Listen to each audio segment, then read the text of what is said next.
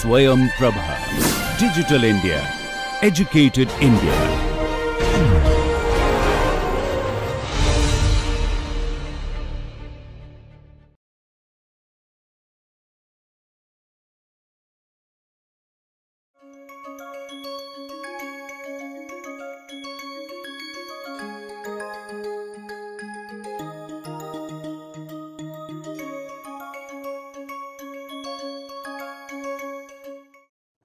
Okay, let's go ahead now. The current project in which we are engaged is the autonomous outdoor airship. Okay. Now, this is the airship that has been fabricated recently. What is the need for autonomous airship? The point is that the selling point of airships is high endurance. Okay, 8, 9, 10 hours instead of 50 minutes, 1 hour for an aircraft on a given amount of fuel. And if you expect a person to fly it manually for 8 hours, it is very difficult. So, for a small demonstration of half an hour, 40 minutes, it's fine, you can have a remotely controlled airship. But for any scientific or commercial work over long durations of time, it will be difficult to expect it to be done manually. So, it has to be autonomous. Secondly, if you have a system which is autonomous, then it can also be configured in many cases, not always, but in many cases, it can be configured to maintain its position by sensing the disturbances and creating forces just enough to overcome the disturbances. This is called as hovering. Okay. It can be done by aircraft with the thrust vectoring like the Harrier, and also by helicopters. Airships can also do it because airships do not need forward motion to overcome the weight. So, if you have autonomous system, it becomes easier for a human being to make something hover. To make an airship hover will require a lot of work continuously. And the third thing is, you are now independent of line of sight or of the ground stations, because normally you need to have a line of sight between the remote and the airship. But if it is autonomous, it can do on its own. Okay. So, we were looking at, our task was to look at what is the efficacy of these and also what are the limitations. More importantly, what are the operational capabilities and limitations for autonomous airships. So, the task to be done was, first of all, although by this time we have developed several RC airships or remotely controlled airships, we had not got the time to sit down and write a formal methodology, just like I did it for the bigger airships in 2003. So, recently a paper has appeared in which this methodology has been properly documented along with the data. I told you it's a part of a dual degree project of Swayam, one of our recent dual degree students. Another activity that we have attempted is to create the 6DOF model, dynamic model of the airship. This model should be suitable for controller design and computer simulation. So, this is currently work in progress. We have not made much progress in this so far, but we are working on it, and I am looking for people to join hands with me to take this activity further.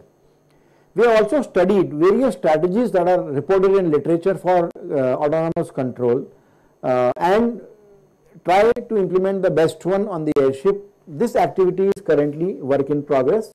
In the laboratory, our students are investigating various strategies for the airship. Without the aerodynamic model also you can create controllers based on certain logics. So, that is what they are attempting. These were the specified requirements for the airship. The most important one here is the wind speeds 10 to 15 meters per second and endurance of 30 minutes. Okay. And I will show you some pictures of our progress so far. So, the first thing is the gondola or the item that carries all the equipment, the onboard camera, the engines, the controllers. It has to be fairly robust and sturdy, plus easily accessible. So, one student who came for internship designed this particular gondola. So, you see the design and the actual fabricated system, and I will show you a video of testing of the thrust vectoring system of this gondola. So we wanted to have thrust vectoring capability. So we have one main motor which can be swiveled.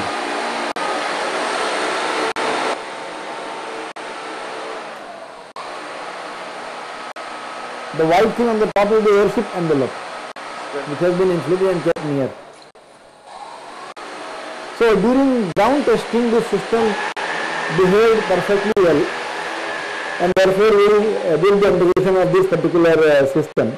But during flight testing, after the first flight, we realized that the torque load coming on the servos is much higher than what we expected. And one of the servos, actually the teeth inside have broken because of the excessive torque. So then overnight, we came up with another version of the gondola which had a fixed motor for vertical, fixed motor for forward, and one more motor as I will show you. So now the envelope of the airship has to be protected against the dynamic pressure acting on it as well as the other loads acting on it in the nose. Plus we need to attach it to the mast. So there has to be some, you cannot attach a solid metallic mast to the soft envelope. There has to be some interfacing between them. This is done through what is called as a nose batons. About this we will have a special lecture on the design of nose batons. Right now, just to inform you that there is some kind of a structure to be put in the front of the airship.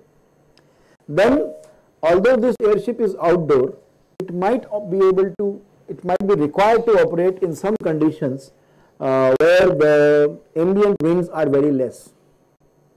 And especially when you want to make it fly autonomous, you cannot depend on wind loads for giving you the required yaw or turning performance. So what we decided is to put a dedicated yaw motor. That means we will fit one motor on the side in the fin, and when commanded it will give direct side force, which will augment the aerodynamic load because of the fin. So let me show you the testing of this motor in the laboratory. So you can see that the vertical fin member has been attached to the envelope.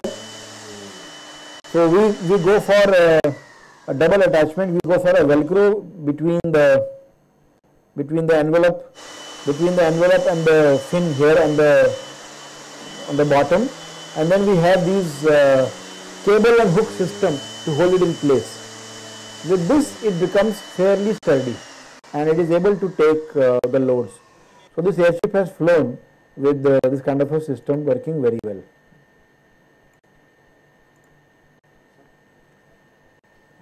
Yes. So the CV of the entire body is near the gondola, right? Yes. So in that case, it seems that the yaw motor is at a very high level. So doesn't it create problems actually when you are flying? It does. See, the side force is acting with a kind of a moment arm. So it does give, but the airships have extremely good roll stability because it's a heavy mass which is slung under a almost zero weight body. So they have what is called as pendulum stability. So any motion which takes it this way will automatically be brought down because of gravity, because of the pendulum effect. So the coupling between the modes can be considered to be weak, and hence this problem that can come in a flying aircraft with so much of moment imbalance does not manifest itself so much in the case of airships. However, we do have to be careful about mounting the propulsion system with the thrust line correctly inclined, so that when you give power, either the nose should go down or go up as per the desired value. Okay. Okay. Now let me go ahead and show you. This is a picture of the assembled airship. As you can see, it completely occupies the aerofoil space. There is hardly any space left. So that gives you an idea about the dimensions.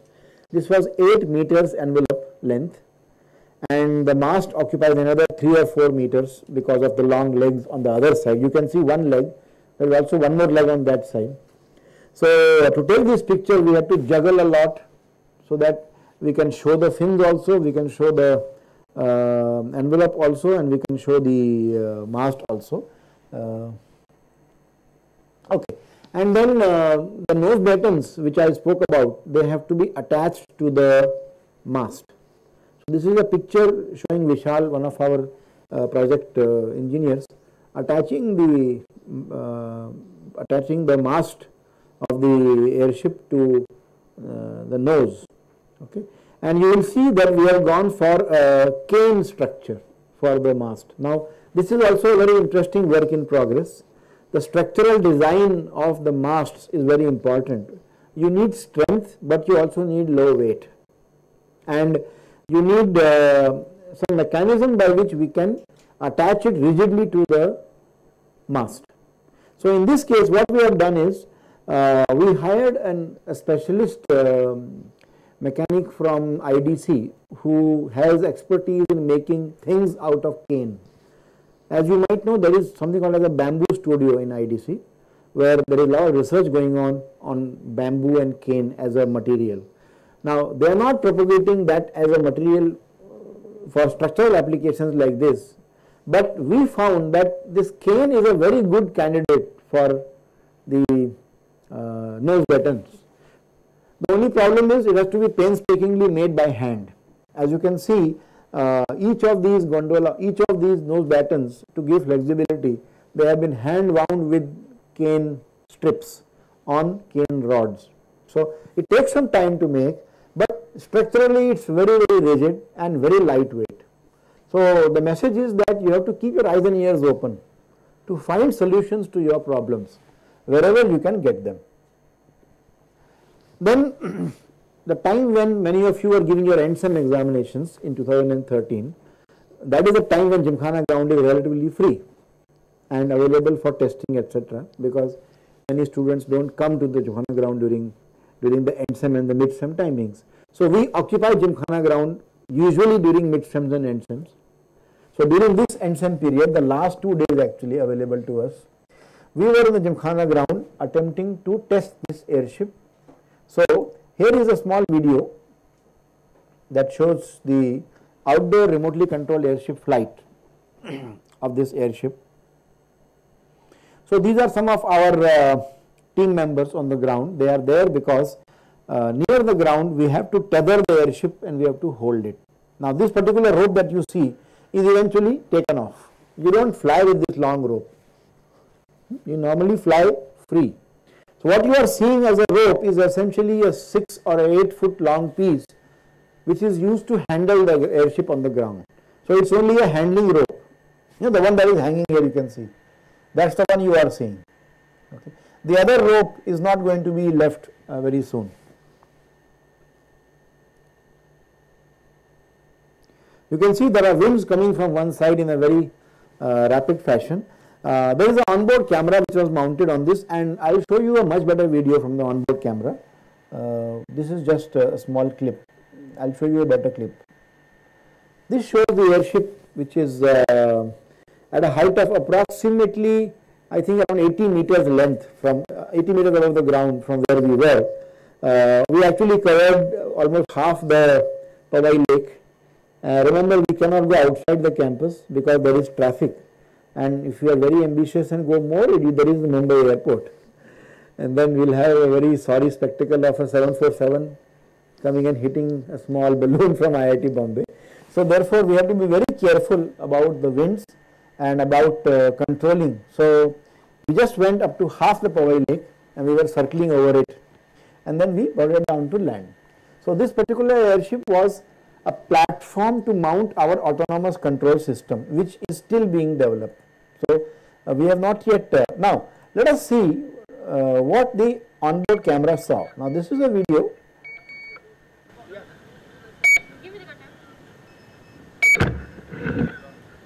You can see the gondola hit the ground.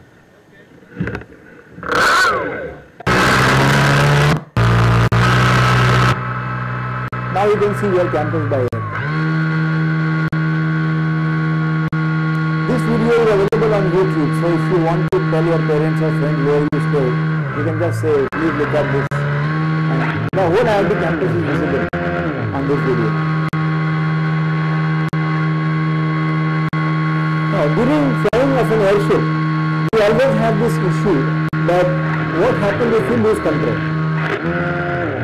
And a drifting balloon with gas is a very dangerous thing to leave alone. Now you will hear three distinct sounds. There are three electrical motors here.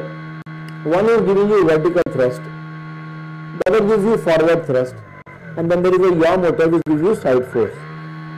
Okay, so all three have distinct sounds, and actually you can make out which one is being operated at what particular time. Surprisingly, it's coming slow.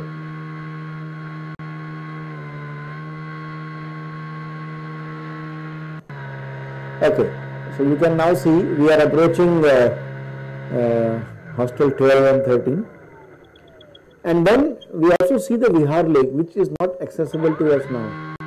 Okay, so we wanted to actually fly over Vihar Lake, but we were not sure if we have the permission to go beyond the pipeline. Now we have a campus across the pipeline, so therefore subsequent flights of this airship we might like to explore the Vihar Lake area also. As I was saying, one constant worry that you have is what if you lose control?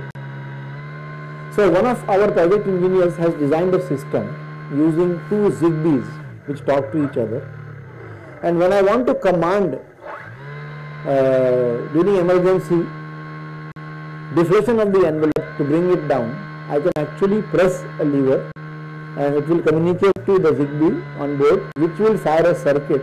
That circuit will burn a hole in the airship and the gas will come out. Okay. So this is called as the emergency rapid deflation device, or ERDD. So on this airship we have installed an ERDD, and I will show you when it operates. Of course, we don't have any video of it operating because we do not have any video camera which we could put on the ERDD. But I have done testing on the ground to show how the hole is created. But I will show you the working of ERDD with the motion of the airship. So let me just save some time. Now listen very carefully to the sounds.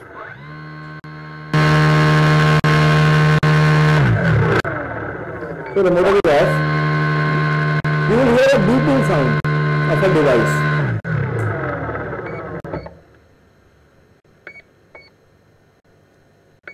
These beeps that you hear, they are the beeps indicating that that system is working. Now look at the shadow of the airship on the lake. Okay, this will give you an indication. So we have now already done the device activation. Okay, so she is slowly sinking now. If you observe, she is approaching near the trees and she is slowly sinking. The shadow is getting slightly bigger and bigger. So right now it's a pure and simple drifting balloon. I have no control on the descent. As you can see now, the descent is increasing faster and faster. You can see she is coming down very fast now. Unfortunately, at this point of time, the onboard memory ran out. The video is being recorded by a SD card on board.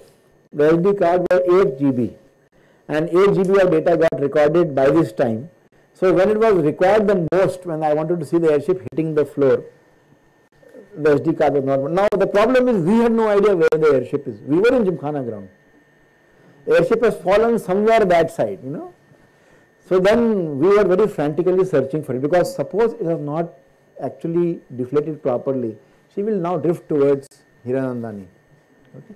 So we were really concerned, and the lake has crocodiles, so you can't say jump in the lake and swim and get it down. So we were really concerned, and then one of the students got a brainwave that, sir, the best place in the campus to look around from a height is the terrace of one of the hostels, hostel 15 I think.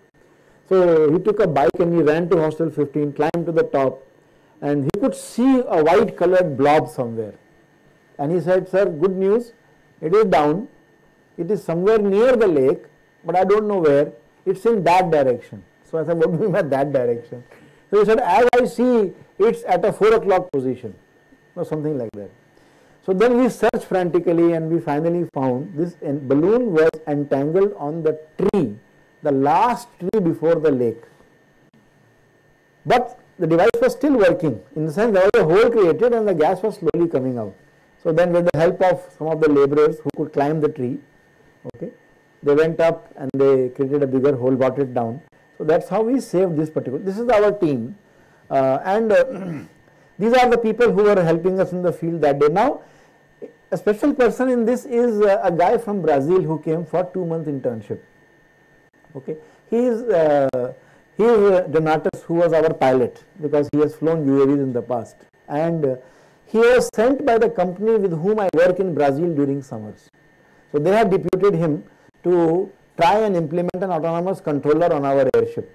So he was there with us for 2 months, and actually 3 months, close to 3 months, because he left in on 8th January. So he was there for close to 2.5 months or 3 months. Okay.